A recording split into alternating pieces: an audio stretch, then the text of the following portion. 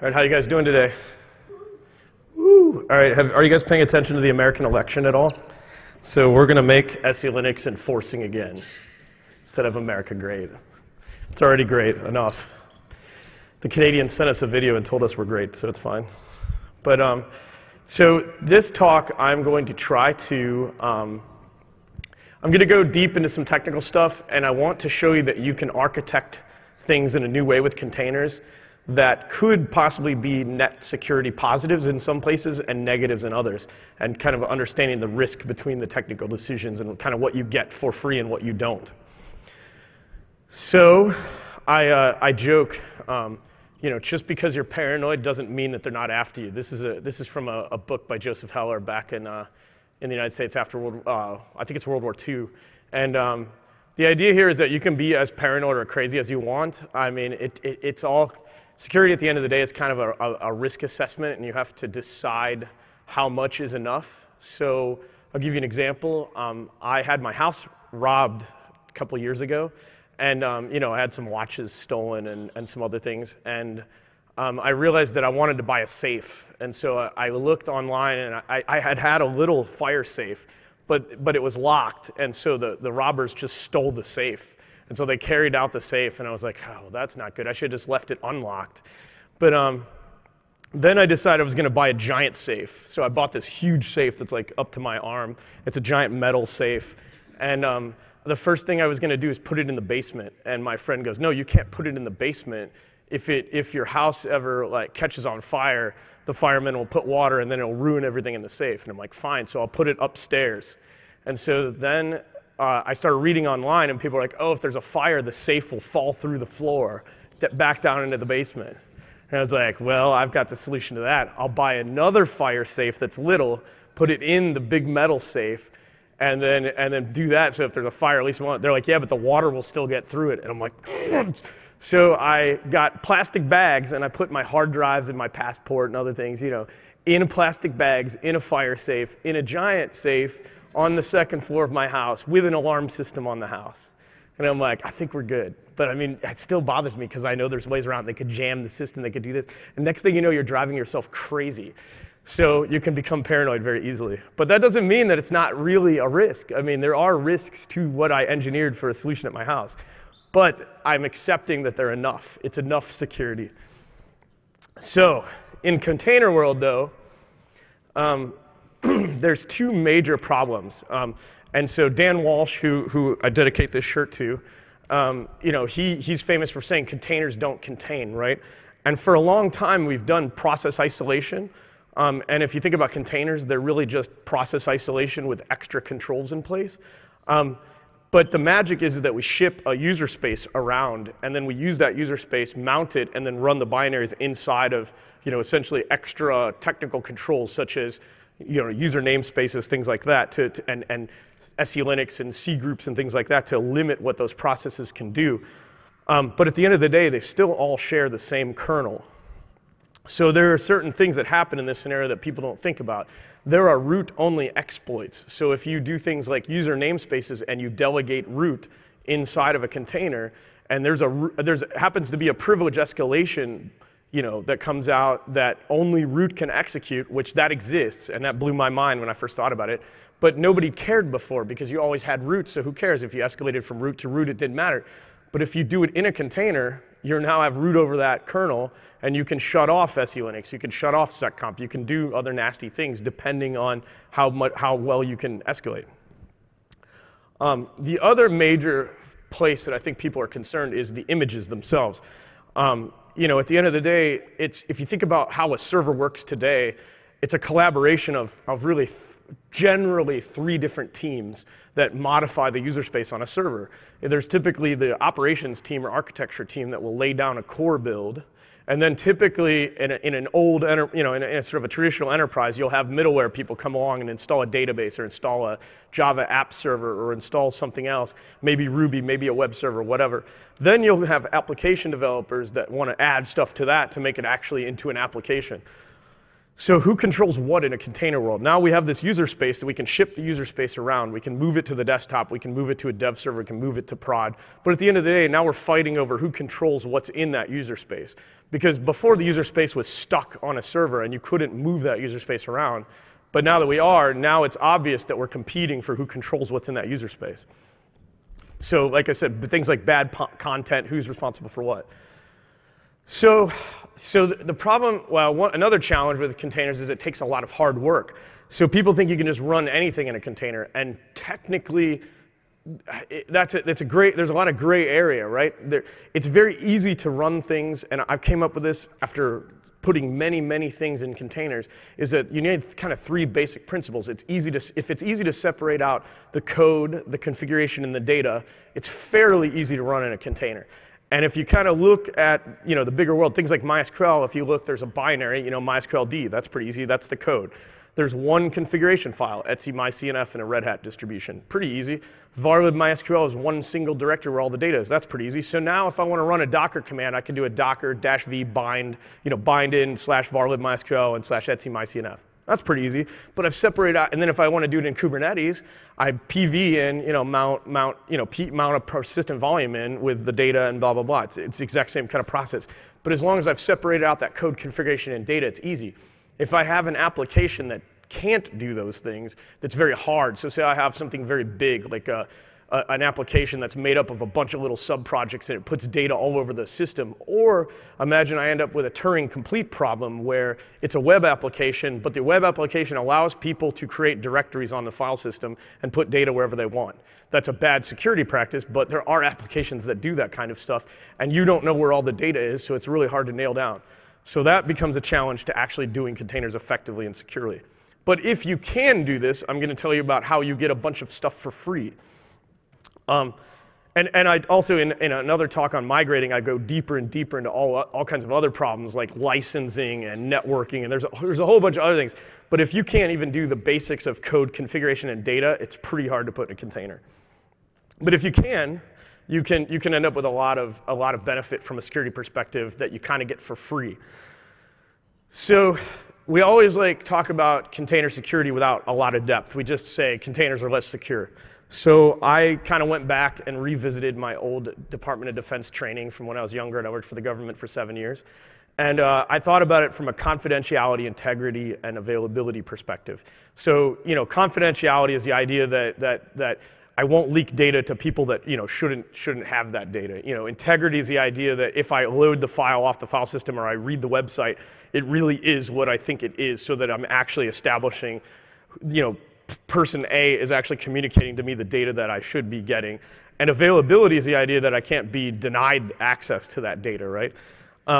So from a container perspective, I would argue, I'll go by them. Confidentiality is pretty much identical. It's a wash between containers and regular VMs or physical servers. At the end of the day, if you share an NFS volume or a fiber channel volume, if you don't encrypt it, it could be mounted by another VM or another, a malicious user and just read the data off. If you encrypt it, you're going to distribute public keys to the container or to the application. If you kind of just leave those keys laying out on a VM, it's kind of the same thing as if you bind mount them into a container when it starts, and then that container will now have the keys to decrypt this data. So it's honestly pretty much a wash. Availability, I'll jump over to the other side. Availability, I would argue, is actually better in a containerized world than a non-containerized world. I would say like a web server, systemd will pretty much bring up that web server. As long as the physical or virtual machine doesn't fail underneath it, you could probably get to 5 nines pretty easily, 6 minutes, 8 minutes of downtime a year, that kind of thing. That's pretty easy to get to. But imagine in a Kubernetes environment, it's pretty easy to get to almost continuous availability pretty easily. As long as you have your routers are high availability and you have multiple masters, it's pretty hard to take out a Kubernetes cluster. So if that thing dies, it's probably going to restart it within seconds somewhere else on a different node somewhere. And Kubernetes, we call it cockroaches. It's hard to kill, right? It's like cockroaches. You smash one, it'll come up somewhere else. Smash it, it'll come up somewhere else. It's really hard to kill a process in Kubernetes. It does a very good job of keeping it up.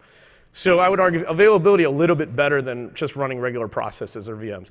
But from an integrity perspective, this is where I think we really get kind of not warm and fuzzy feeling around the integrity, because we're sharing a kernel, And so the idea that somebody might have gotten, broken out of one container, messed with the kernel, and now the trust that I have about my running application versus the image that I had deployed into the registry server becomes, probably lower, or I have less trust.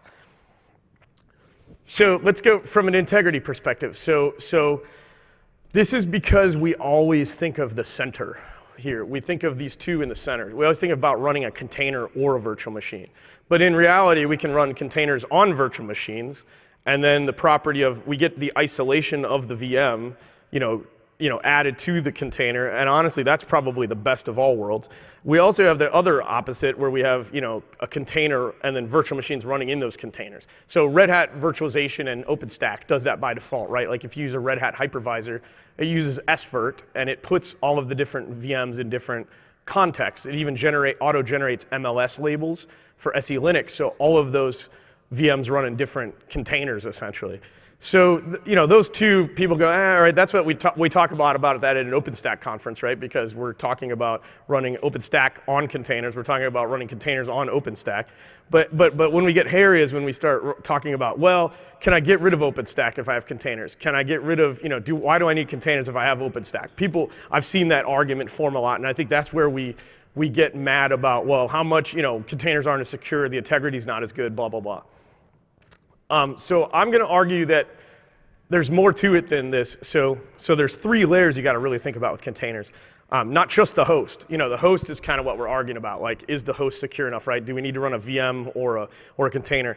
But I'd also argue it's kind of layers, right? You've got the container image in the middle. You've got the container host, and you've got the container platform. And in a virtualized world, we didn't typically give people access to the platform.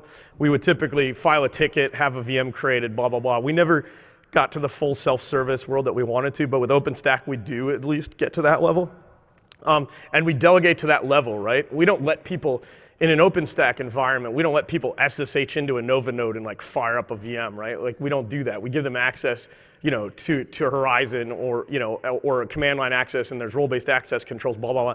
The exact same thing with containers. We want to typically delegate to Kubernetes and let the Kubernetes master, the OpenShift master, handle that. And so I'm going to dig through each of these a little bit deeper. But before I do, I want to talk, so you talk about, again, I mentioned we always like to compare a VM and a container, which is a false analogy in a lot of ways.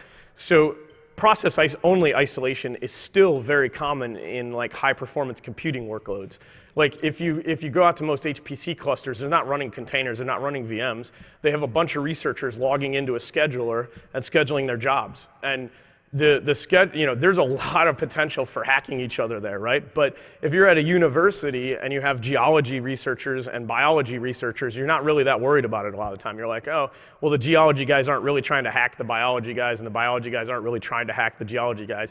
And you go process-only isolation, good enough. Nobody would ever get fired for doing process-only isolation in an HPC environment unless it's some kind of high-security government, And then typically what happens is they go, well, we don't want to share the cluster with these guys. We want our own cluster.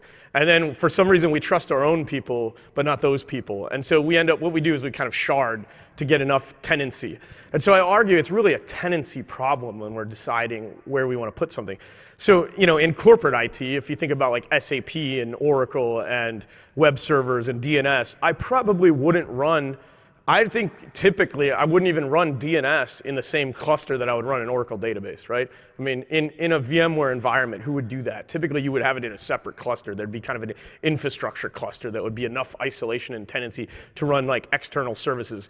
You might run DNS and web servers side by side. We did often when I ran, data center. But so I'd argue, think about the tenancy. And this is a funny question. So again, getting back to paranoia and going ad absurdum, going as crazy as you want. So the first thing that would happen when I was at a data center five and a half years ago before I came to Red Hat was a customer would say, well, we want a VM, and I would say, okay, well, but what if the VM dies? They're like, well, can you restart it? I'm like, yeah, but what if the node dies? And they're like, oh yeah, all right, well then we want two physical systems. We want VM to be able to go between two physical systems. I'm like, all right, well what if the rack dies? They're like, well, we got to make sure they're in different racks. Yeah, exactly. All right, well, what if the data center goes down? Or what if one of the the networking link goes down and it gets slow and it partial fails, blah, blah. They're like, well, we need the application running in 2 different data centers with 2 different weather patterns. We don't want earthquakes affecting one and another. And then you could go crazy and be like, let's just put one on the moon. Like we'll just put another data center on the moon, it'll be enough isolation. But that's ad absurdum, right? Because if the Earth blows up, not really going to matter if the data center is running on the moon. So you can make yourself crazy with enough isolation and tenancy. And so that's why I try to come up with this tenancy scale. So how much isolation is enough? And I'd argue that it's pretty similar to what we're doing today. Like I wouldn't run DNS and SAP servers in the same Kubernetes cluster. I would never do that. It just doesn't make sense. I would probably have an infrastructure cluster that ran DNS and some of the external services that we run. And then I'd probably have a web cluster that runs the web applications, and I'd probably have maybe an internal IT one that runs the internal IT things like SAP and Oracle and things like that. So I'd say you use the same kind of logic that you use now when determining whether you would move between clusters. And so it's not really about VMs or containers. It's about thinking through the tenancy requirements of the application. So now I'm going to dig into, so that was kind of the conceptual things I think you need to know, but now I'm going to start digging into the technical things. So Red Hat is a big supporter of SELinux and SECCOMP. So by default, all of our containers run what we call svirt, and it's the same technology we used for VMs. So we generate an MLS label, and I jokingly say, if you had people revolting against you, if you're Russia, and you want to stop people from revolting or whatever, you're some regime, I shouldn't say Russia, anywhere. If you're in the United States, we do it too. You try to divide up, the people that are revolting against you, right? You want to filter what they can say to each other. You want to filter who they can talk to. You want to track them. SELinux is kind of like who you can talk to, and SECCOMP is what you can say. So you can imagine if I could limit who I can talk to and then what they could say, that kind of makes it a lot harder to make things bad happen. So think about SELinux is about isolation between data structures within the kernel. So ports and file systems and files and processes. So it's like the data structures in the kernel, preventing them from talking to each other in certain ways. And then SECCOMP is about the syscalls that enable that to happen and limiting which ones, so what they can do to each other. And I'm going to demo some of this. So let's think through the container images first, and then I want to demo something about container images. So I try to think through it from what we have today and what we get if we adopt containers. So a standard application versus what you get with a containerized application. So from a container images perspective, if you think about it, it's a user space, right? It's just like a server that's out there now, except I've packaged it up into a container image, I put it on a registry, and now I could ship it around and move it. But what do I get nowadays, right? I get trusted content. So the same value proposition that Red Hat has of offering a Linux distribution with a proven user space that's tested and there's a security response team, et cetera, et cetera. You kind of have all those things, right? So those are the basic things. And we do this now. We do scanning, we do patching, we have CVE database, we have a bill of materials. If you look at an Anaconda-KS script, you can see what we've installed at core. You're like, okay, if you do an RPM-QA, I don't know how many of you do it RPM-QA, you can verify what's changed. If you see bin bash and it's the execution, or permissions on it has changed, you're like, somebody's been mucking with something that I installed through an RPM. That's kind of scary. So we have that. We have security response teams. We limit root today. We limit users, right? I don't just give everybody root on my system. I had a guy argue with me, by the way, about this. Just a couple weeks ago, I gave this talk. He's like, well, we do. And I'm like, well, that's awesome for you. But I wouldn't give root to anybody if I could, right? I wouldn't even give it to sysadmins. I would prefer to have audited access to root if I can, so that I know even if a sysadmin does something malicious. So long story short, those are what we do today. In the future, though, we add some other things, right? The bill of materials gets actually easier. The signing. So this was, I jokingly say, so back in the day, back in the late 90s, I ran web servers for NASA Glenn Research Center. And we had really investigated and played with trying to run read-only web servers. So this was, I mean, all of you look mostly old enough to remember this, but there was this huge push to try and run read-only web servers. And it was all the rage, 99, 98, maybe early 2000.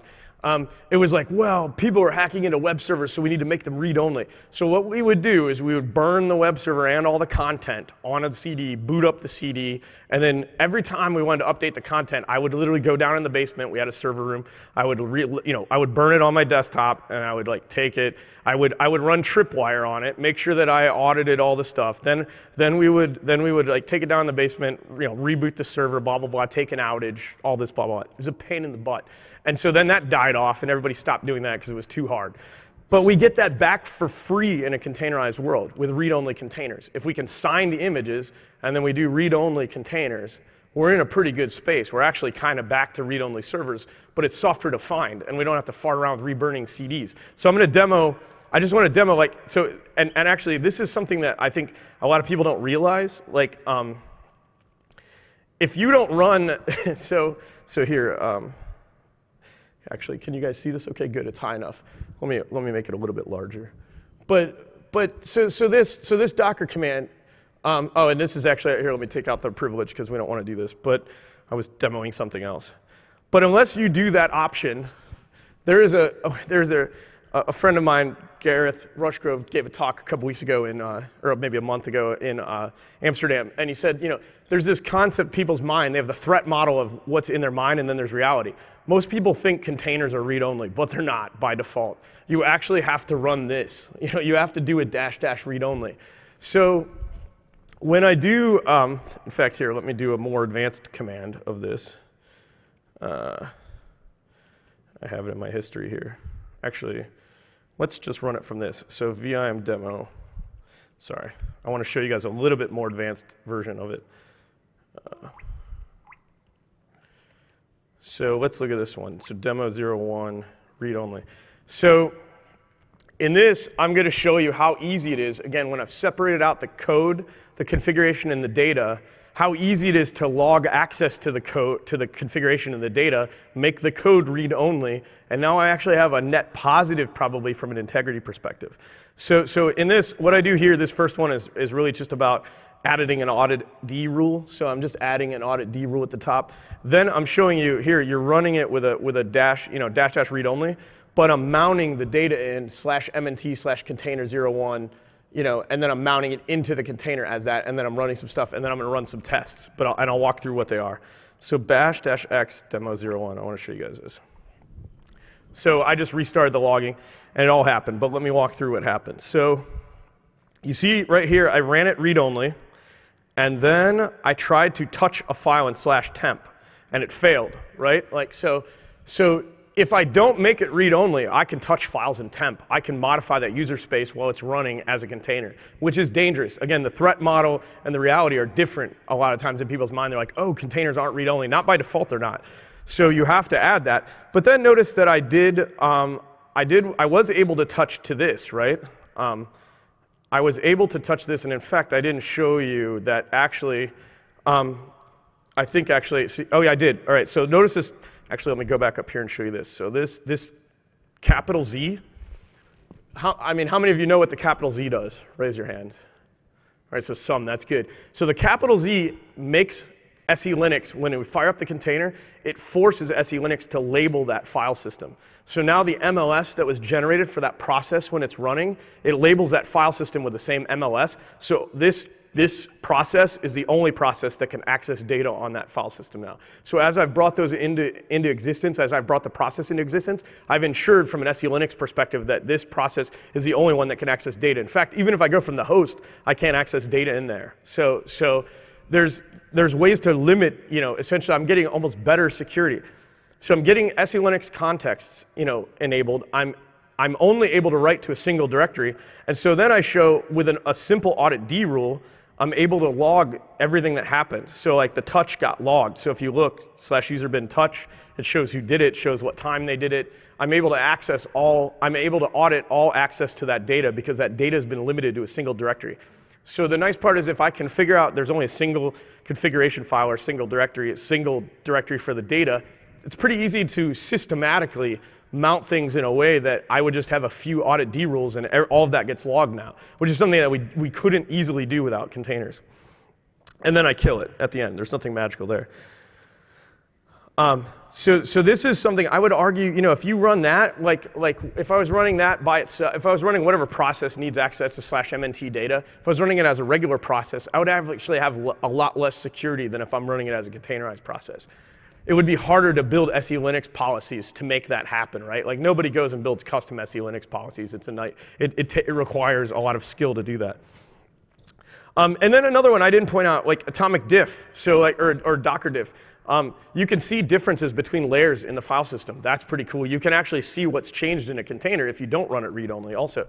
And that's, again, how would you know, say if you fired up a regular process, again, without something like tripwire, which is another thing that we typically disabled because it was too hard, because you have to burn a database, trust the system for that time that you actually create the database, essentially do a hash of every single file, copy it off, put it on something that's read-only, because that's the only way to for sure know. And then, again, hope that you didn't get compromised during that time that you were doing that. So there is even risk in that.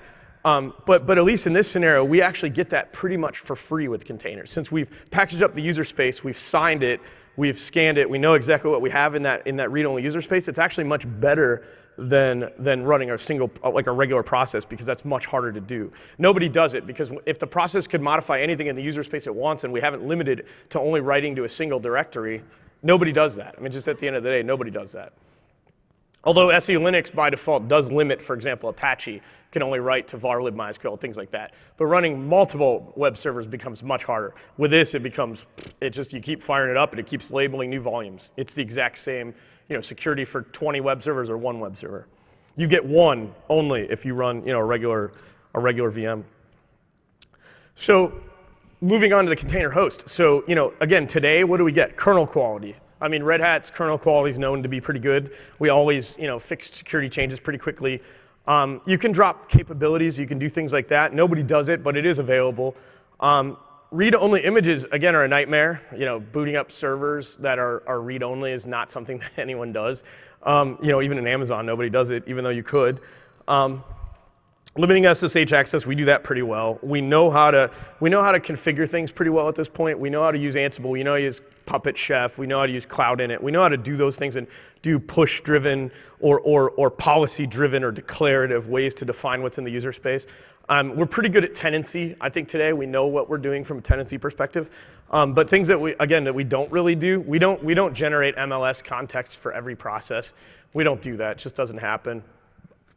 I did talk to one user that was actually generating AppArmor policies for every single one of their apps. And I have to admit, I was like, slow clap, because I haven't seen anybody else doing that. I mean, how many of you guys develop a separate SELinux policy or AppArmor policy for every one of your apps?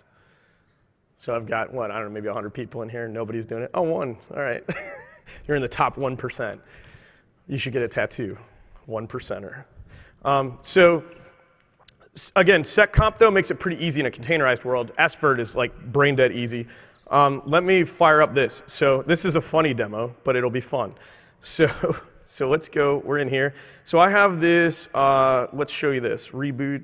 So I created this SECCOMP policy. It's very simple. It blocks you from running a reboot system call. It blocks you from mounting stuff. And the mount will become apparent as I show you the rabbit hole, why I had to add this. So let's do this. Reboot.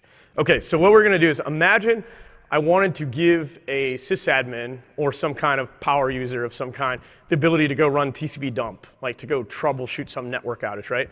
But I don't want them to do nasty things like be able to reboot the server. So does everyone understand super privileged containers are like giving somebody root? A super privileged container can do everything that root can do for the most part.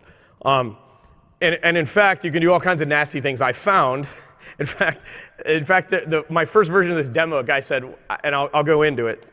I'll just demo it. So I was like, all right, well, let's stop them from being able to run power off -f. If you type reboot actually tries to talk to systemd. There's no systemd running in this container, and so it will never try to shut down. But power off -f actually has the syscall hard-coded into it. So when we hit it, operation not permitted, right? And so the first thing, I showed this to another Red Hat guy, and he goes, yeah, but what about systrigger? And I'm like, oh, wait, what about that? So I was like, well, we'll just make it read-only. So notice I start it, so /proc/sys rq trigger. So if you send a B to this, let's do an H. oh wait, I can't send anything to it because I made it read only, so I can't send a B, which would actually reboot the system, and we tested it. It does happen. So I was like, damn it. He's like, yeah, but I could just mount it. I'll just do a -t proc/mnt. And I was like, you bastard. And so I added the mount one, and I was like, now you can't do that either. I was like, so now I've limited you from doing all kinds of things. And you're still root. You can do all kinds of other stuff. You could TCP dump. You could do all kinds of things. You could share the same. I could allow you to share the same TCP stack with a host so that you want to snoop traffic, you could. I could allow you to do a lot of administrative tasks, but I can also very granularly limit what you can do with syscalls. So this is a way of showing like there are ways to delegate. And again, do this with a regular file system and a regular server and a regular user space. I mean, it's pretty hard to delegate root in a way that's sane. I'd still argue this probably needs some more testing, but I just want to do it as a demo to show like that's pretty powerful actually, that I can limit them from mounting, I can limit them from echoing stuff into proc, I can limit them from running the syscalls. So I'm pretty sure there's no way to reboot the system still unless they actually hack it. But again, there might be another way. I'll figure out how to block that too. But again, the security is one of those rat holes that you can go crazy. So another one, the final place that I'll really go to is the platform, right? So you want to think about the platform. This is just like OpenStack, right? I mean, at the end of the day, it's all the things that you'd want to do. You want to do the role-based authorization there. You want to do quotas there. You want to do your centralized authentication from that single point. And that's the demarcation point for the user at the end of the day. Like I want them to interact with the kubectl command or the OC command in OpenShift. And that's where network separation happens. Like, and again, it's very similar to OpenStack at that point. That's where key management, things like that happens. I don't want to allow people to SSH into my cluster. Say I have 1,000 nodes. I don't want them SSHing in and firing up containers. I want to log it all at the platform layer, and I want to delegate control there. And so I have another demo that I want to show you. And this one is actually really cool because people always have this problem of like, they're like, well, how do I know where my stuff's running? And I'm like, you don't really need to know where your stuff's running. You just do an OC get pods. And like, okay, so let's say users are calling me up and saying there's something wrong with the registry. I don't know, I go to push an image and it fails halfway. And you're like, well, I don't want to deal with this. I administer the container platform. Like, it's not my job. Like, somebody else is in charge of the storage and the registry server, whatever. So I'm like, okay, well, let me just like let this dude log in, do an IT, and then let's do this. Or let's say it's a network person. We want to have a network person go do it with this one. Actually, I haven't tried this one. Let's see if it works. Okay, cool. So now watch this. All right, so now we do this all the time. Let's troubleshoot the HA proxy config. I don't know where this thing's running. I could care less, right? But I just OC exec into it because I could list it. I know which process I want, which is essentially an application, if you will. Maybe I'm the network person. I just want to be able to go mess with a router. That's all I care about. I don't care about the registry. I don't care about all the apps that are running. Somebody's complaining. I want to go look at the config file in the HA proxy, make sure it's working. That kind of delegation is pretty powerful. Again, I didn't have to give them full root. I could give them access to just certain pieces of infrastructure within the cluster and allow them to mess with that. The same is true for applications, right? I don't allow application teams to mess with each other's. I can just give them access to a single project. They can OC exec into it, troubleshoot it, do whatever they need to do. We always talk about like, well, should I give people access through SSH? There's no reason to. I mean, they can have a jump box. We could have a centralized jump box that we only allow people to do kubectl and OC commands from there, and maybe we log them. We could do all the normal things that we would do to limit control.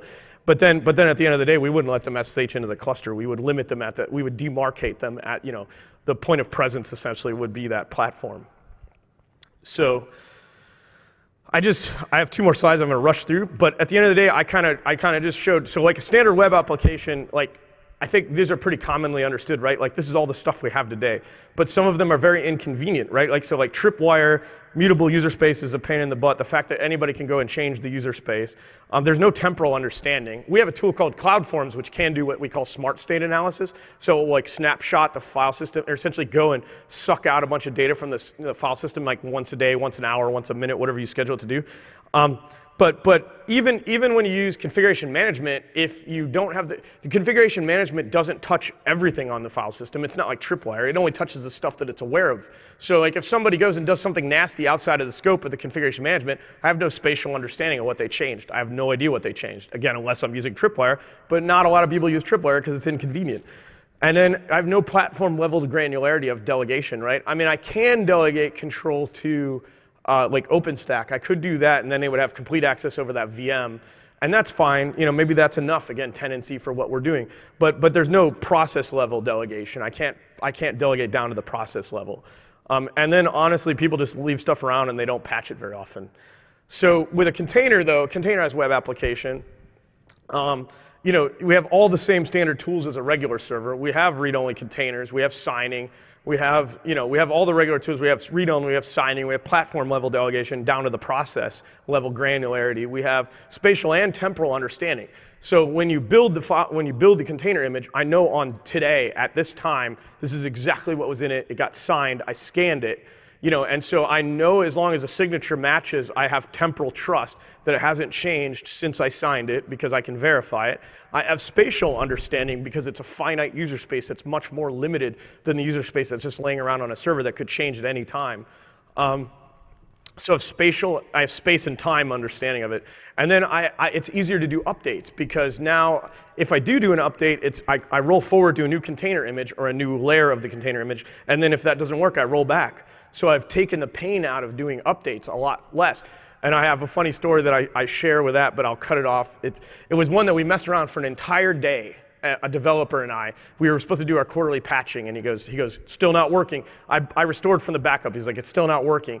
And we had done a Yum update. That's all I'd done. I did a Yum update, and the web app just wasn't working. And I'm like, well, what are you doing to test? He goes, I'm logging in with a user. And I go, are you sure the user works? And he goes, oh, and this was, mind you, this is Saturday afternoon after about 8 hours of messing around with trying to restore this thing back to what it was supposedly before. He goes, oh, I'm using the wrong username and password. And I was like, I hate you, I hate you, I hate you. But with a container, I'd have been like, rolled back, not my problem. I was like, something's wrong. Like, you know, I have temporal and spatial understanding. I have a signature. I know that code is identical to what it was before. I would have rolled back and I'd have said, have fun. And better, we would have done it the day before. We wouldn't have done it on Saturday. We would have tested it on Friday during the day while we were there for work hours. He would have said, oh, it doesn't work. I'm like, I don't know, have fun with that. I'd have let him run around for 8 hours trying to figure it out himself. And then he'd have come to the conclusion, or he'd come over to me because I guarantee he would have bugged me. And he would have came back and been like, and I'd asked him the same question, and 8 hours later, except I'd have been working the entire time. And then he would be like, oh, I'm using the wrong username and password. I'd be like, cool. And then he said, yeah, it's good. And then on Saturday, I literally would have done the update in 2 seconds. Nobody would have been the wiser, and it would have we would have taken that synchronous time and made it asynchronous. And so that, to me, is one of the biggest benefits from an operations perspective. The limitations, though, are still tenancies not well understood. There's a shared kernel. Applications are hard to break up into code configuration and data, and there's a whole other bunch of things. And I have a whole talk where I go into migrating into containers.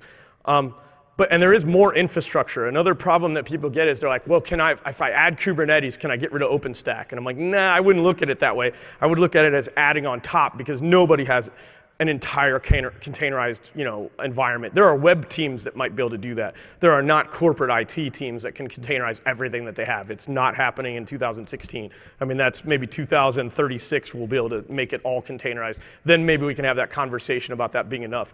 But at the end of the day, you're going to have a mix of containers and VMs. So I'd argue it's adding more infrastructure, and so that becomes more of a spend and an investment in understanding and training and figuring out how to put things into containers and then add all these security controls.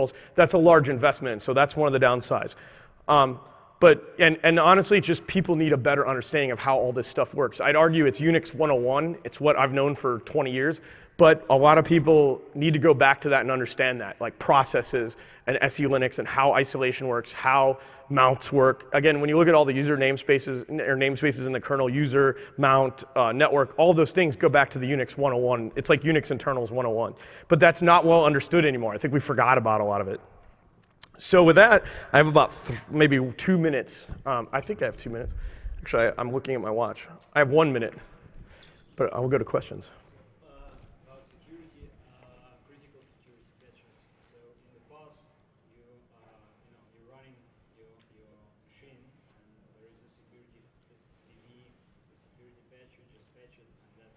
Yep. And the Docker and the image lifecycle, such a security fix, it impacts your base image, so you now need to rebuild all the application. Mm-hmm. So you need to go back to the build process actually. Yes. It complicates things very much. It can and it can't. So his question is if I have a bunch of applications and say I have a base layer that they all inherit from, and I need to patch a CVE in that base layer. How do I propagate that to all of the images? So I've been a proponent of a thing called a 3-tier supply chain, where you have a base layer, you have middleware layers. So maybe you have Ruby layer, you have a PHP layer, then you have all the apps inherit. So all the PHP apps inherit from the PHP one, all the Ruby ones inherit from that. I built a demo with OpenShift using what are called build configs and deployment configs, and I can show you an automatic propagation of all those patches. So what I do is I go in and I patch the base layer. The base layer gets built, it stuffs it in the registry. An image change trigger, what we call an image change trigger happens. It causes these layers to all rebuild. Then once those all get put, the PHP one gets put in the registry, it triggers all the PHP apps to rebuild themselves. And then the Ruby one gets put in the registry and it triggers all the Ruby ones to get rebuilt. I can do it in the push of a button. Now, it took me a long time to build that. It took me I'd never done it before. Nobody had ever looked at how to do this. But in OpenShift, it's trivial once you've built that. And if you stick to a regimented, hierarchical structure, I call them, as long as you have good Adam and Eve images, like that are really solid Adam and Eve images, and you have good demarcation that kind of maps to your business. Again, I have PHP specialists and Ruby specialists. I have operations team guys that know how to do the base layer really well. I have app team specialists that know how to put their app on it. I've now got a single language that we're all speaking. If they give me their Docker file, I can rebuild that. If they give me their CI/CD tests, I can run those to make sure the app's still working. I could test it the night before. And I show even as the applications get rebuilt, when they get pushed into the registry, I can either automatically redeploy the app if I have tests and I trust those tests. But I'll admit that scares a lot of people. I can rebuild the images and then you can have the app teams, whenever they go rebuild their app, they'll pick up the changes without even knowing it. Then they'll go do their tests and they'll do their user acceptance tests and blah, blah, blah. So even if you have a manual process to allow that UAT to go into prod, you can still leave that in place. Or if you have a really good automated and you're totally about automatic,